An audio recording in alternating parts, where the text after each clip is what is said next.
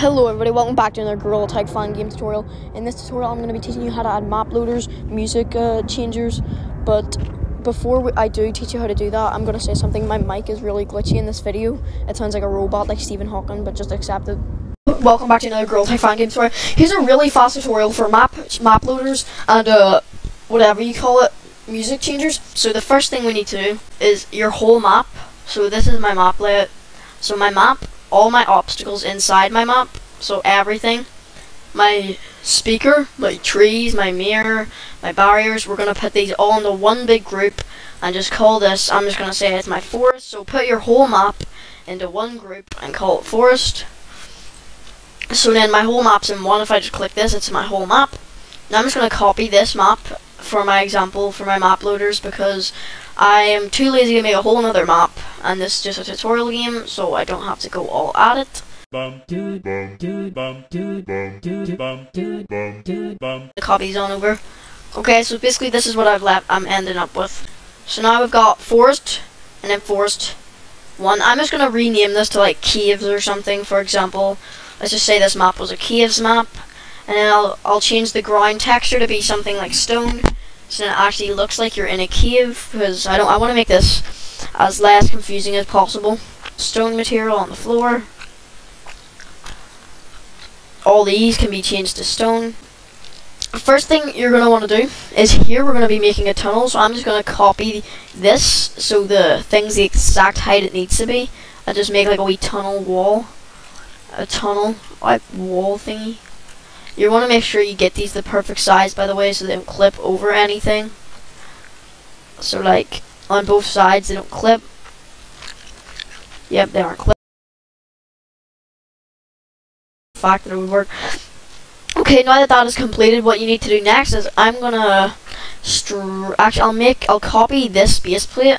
I'm gonna make it a smaller one that just stays here, so then that hole isn't open, because we don't want that. These are going to actually act as our map loader. So see this wee block you're putting down here? This will act as your map loader. So you need to make 2 of these actually. One to load in this map and one to load in the other map. So keep this here and make like a secondary one like that. Now there is like a thing, like a hole at the top. So I'm just going to copy one of these things off the ground. You can cover up this hole any way you want. I'm not going to call this a map loader button, I'm going to call it a roof. Also, okay, you just want to make sure your whole tunnel, see like everything in your tunnel, make sure it is not in any of your maps. Make sure it's like, as you can see here, forest, and here's caves. Make sure your whole tunnel is not in any of your maps. I'm going to put all this tunnel into one group. Create empty parent, and I'm going to rename it to tunnel. So as you can see, I've got forest, caves, and a tunnel. Now what you need to do is go into the link in the description, click on the first link, and then copy it. Just copy everything, like copy all that script. Go right click, hit create, do a C# script, and name this enable, spelled exactly like this. Make sure it's a capital E, spell enable, and hit enter. Now just wait for this to load. Once it's done loading, in your top right corner of your screen, it says open. Just click open. Once your enable script file boots up, once your enable script opens up, it will look a little something like this. Just make sure up in this top left corner, it still says enable, spelled like this. Okay, now what you want to do is hit Control A, so it will copy all of this old text, and hit delete. This is just the auto text that it gives you. You don't want it, just delete it.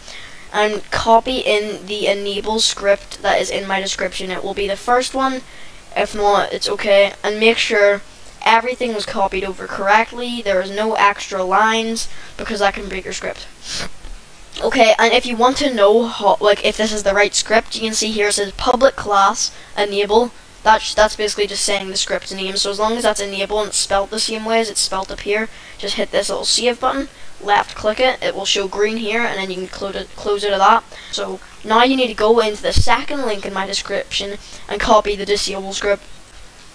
Also, after you put in your enable script, it should load something like this. It's not going to do anything, it's okay, it's just loading all your scripts. Right, once you've copied the disable script, go right click, hit create, C# script, call this disable with a capital D at the start, spell exactly as it's spelled down here, or it won't work, and then just open it in the top right corner. It's going to open another another Visual Studio file. It's going to open another Visual Studio thing, but as long as it says disable up here, you did it right. Right, hit Control A, delete, and then Control V. As you can see, this is our disable script. Just hit the save button up here and close out of this. Now we've got all the scripts we need to do everything in today's video, which is going to be how you add music changers and how you add map loaders. So in between these two maps, I have a tunnel. It's really easy. And then there's these two. And then make here, if I were to get rid of these real quick, hold on. There's nothing underneath these. So make two platforms, okay? So on this first platform, you want to drag in your script, drag in an enable and a disable script. I already have them, but once you're done that, you want to, since this is my forest map, we're going to make sure on the enable script it's on forest, and the disable script it's on your other map that's at the other side. And then do the same on this, but make it opposite, so the enable script is caves and the disable script is forest. I didn't explain that very well, but you should be able to just tweak around with it. So basically this means when we stand on this button, when we stand on this button, everything will stay the same, but when we stand on this button, this map's going to actually spawn in, this map's going to disable. Now if we actually want this to work, we have to click on caves and hit this wee button here, or whatever map you have.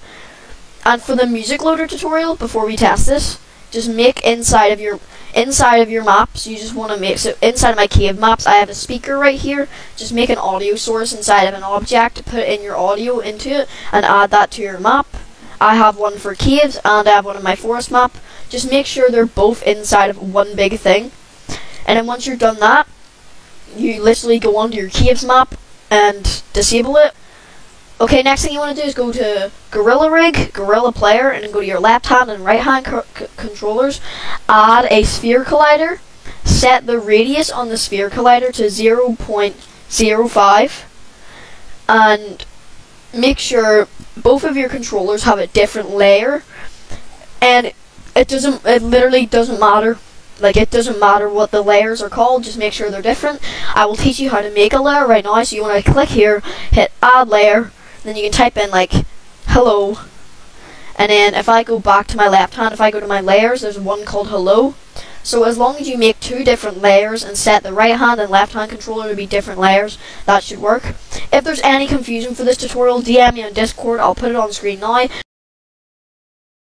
Okay, make sure on the buttons you have for your map loaders that have the enable and disable scripts, on their box colliders you have is trigger on. Okay, that's basically everything you need to know for this Gorilla Tag fan game tutorial for music changers and map loaders. Make sure to check out my next tutorial, which is going to be how to make cosmetics, including holdables, and yeah.